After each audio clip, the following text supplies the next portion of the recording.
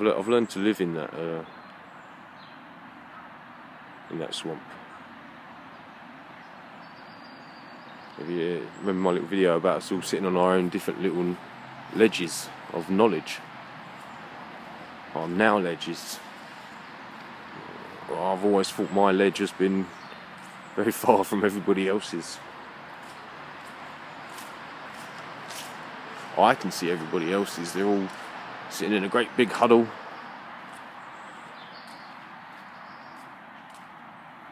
And I'm always off outside to the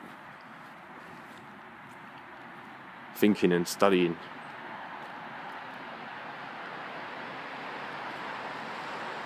I think something was taken off of us with the stiff upper lip of the British. Something to do with sharing. Not just material stuff, but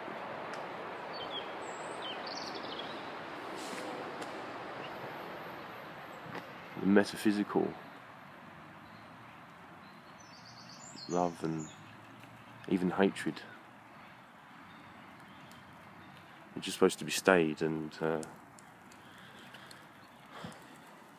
not supposed to show your emotions, are you?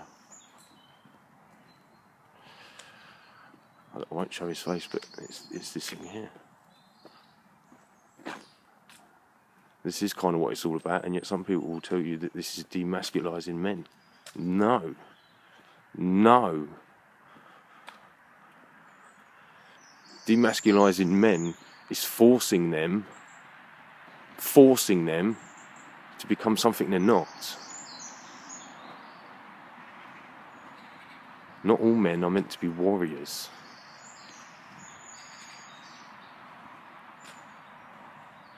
Not all ladies are meant to be mothers.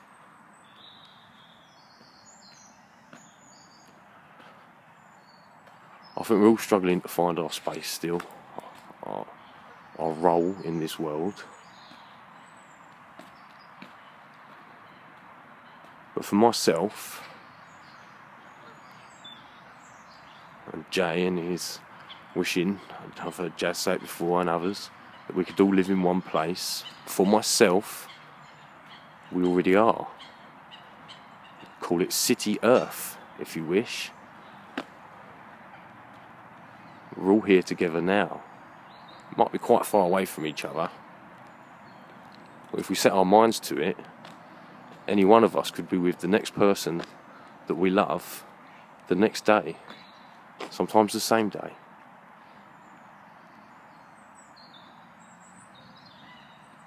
That's what it used to be about, didn't it?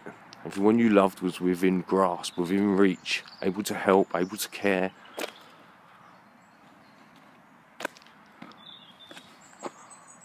Able to give a shit and think about things.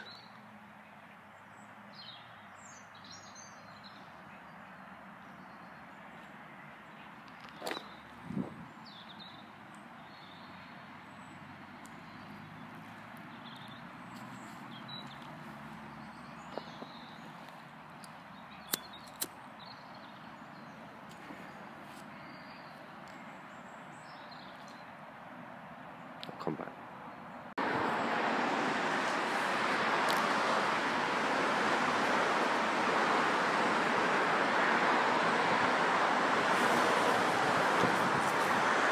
Big thank you to Rory McFizz, Ian Neon, Eon, Conspiracy Mystic, Laurie Gale. The comments are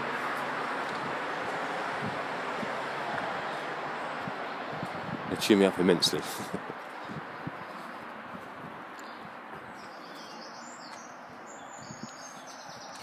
For those of you who just watch and don't comment, thank you as well.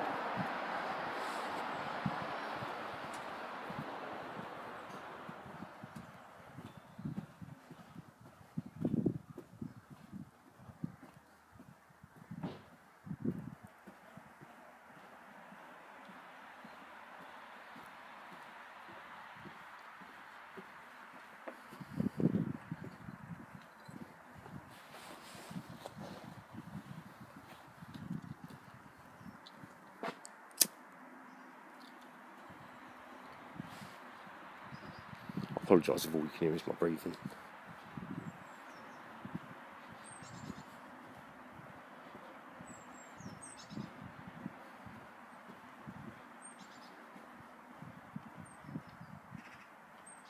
I'm not going to edit these ones down so much,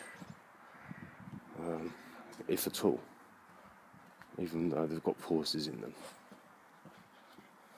It's only a 20-minute walk to work anyway.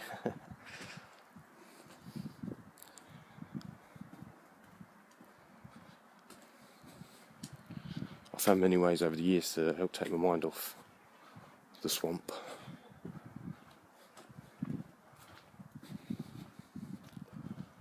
Sometimes the lure is just too great, and I'll get sucked under for a while. It's kind of weird. I've been there this weekend, and a couple of times this happened this year.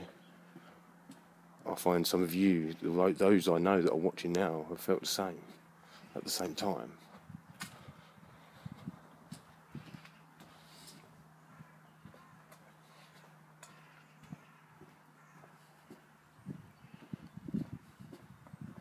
Weird coinkydink. Many of the words I was using last week popped up on the Globebusters the other night. I'm pretty certain there's no one on there watching my vids.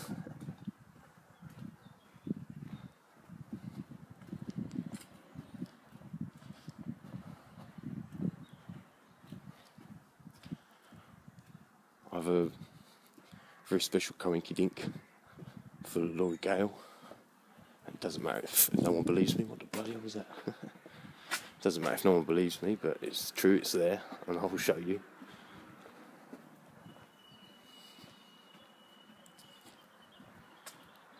I find they're a little bit like, I don't drive myself, but I know what the phenomenon's like, where you buy a car, and suddenly you see that car everywhere. And after a while you don't see so many of the cars you used to have.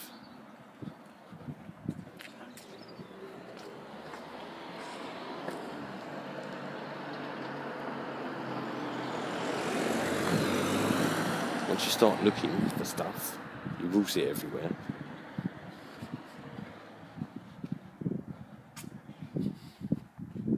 Some people think there's not many wildlife anymore, don't even notice it's there. But once you look for it, oh my goodness, you see so much. You see some extraordinary things. I've seen some things that I'll never see again. I know I'll never see again while watching nature. I saw a worm coil up and jump from the sunshine to the shade. I saw it do it twice, and I never had the presence of mind to film it or anything back then. It was astonishing. A worm jumping, but it was the coil that made me think about other stuff.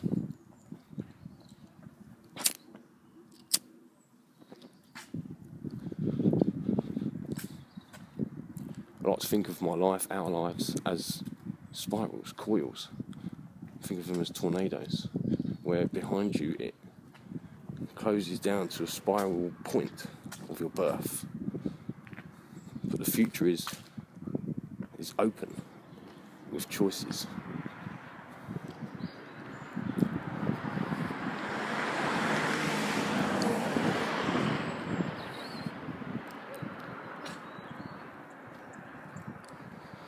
I think our coils were constricted, restricted.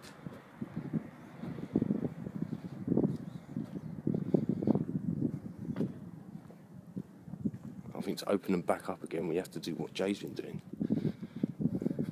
What Jay was doing this morning, sorry. Yesterday, I'm not sure.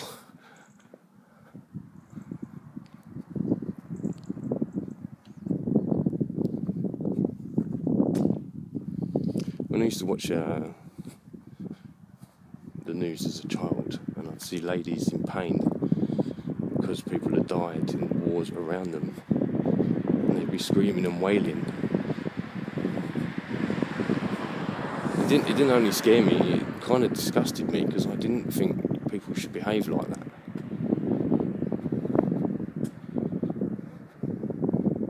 don't think that anymore.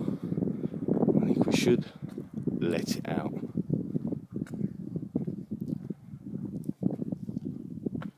When my stepdad died, I couldn't stop. I couldn't stop crying.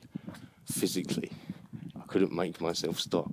I'm not a crier when I don't want to be. But then I couldn't stop it.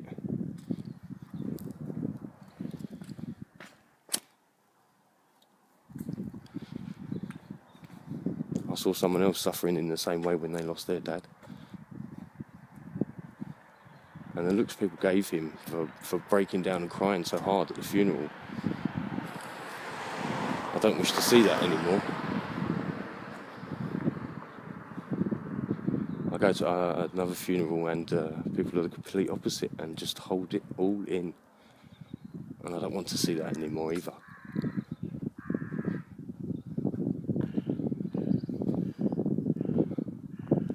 I don't think my mum ever let it go that my nan died. I think even now she holds it all in.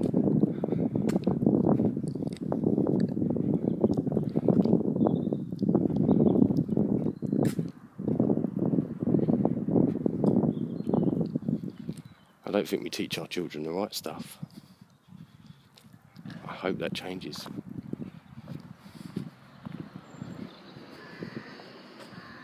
People are so scared of allowing children to share in grief. But as adults, they still don't know how to share.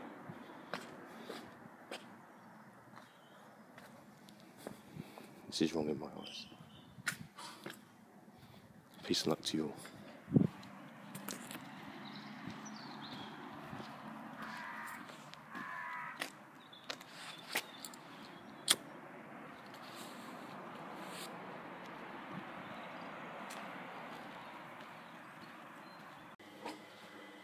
Alright, so I may have left that on a bit of a bum note earlier. So my little Laurie Gale coincidence. Can you see it yet? Yeah, they're just about all the letters we've got left on the fridge. The last thing up there was polar bear. I think the word ice.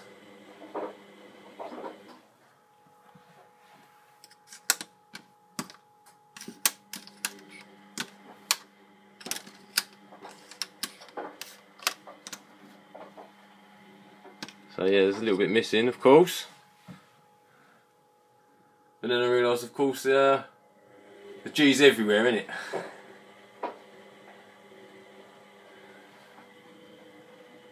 Anyway, hope you enjoy. Peace and luck. Gold and gems, Google and grams, Grandma and Grandpa, God and geometry.